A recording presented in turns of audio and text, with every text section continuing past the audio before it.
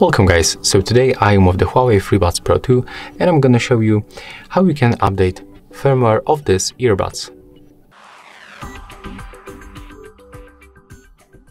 So at the first you have to open the Huawei AI Live application, select your earbuds, next you have to scroll down a little bit and click for update function. It's at the bottom next to the settings. Right now the application is checking for the latest version. In my case, the version is up to date. So I can, for example, check the current version and what is new, but there is no any content because I didn't even receive any update because it's like 2 weeks product. So there wasn't even any update.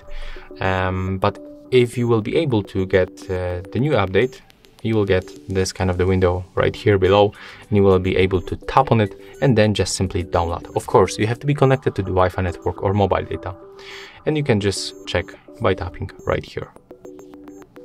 So yeah, that's how you can check for the updates, and that's how you can make the update. If you find this video helpful, just remember to leave a like, comment and subscribe.